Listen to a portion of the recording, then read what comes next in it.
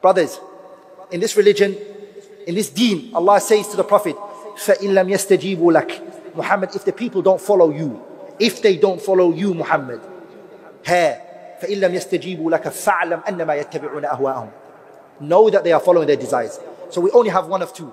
Either you're following Allah and His Messenger, or you're following your what? The desires, Shaykh al-Islam ibn Taymiyyah, he said it came in many forms. Some people's desires became logic.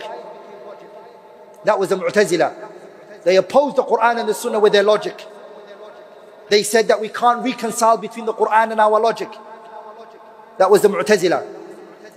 The Sufiya came and they said, dhawq, we sense it, spiritual inspiration, our hearts, what we feel. That's what they opposed the Quran and the Sunnah with.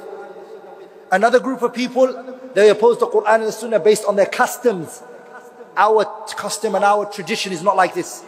Another group of people opposed the Quran and the Sunnah by our madhab, our imams. They don't say this. Everyone came with their desires in different forms and in different ways.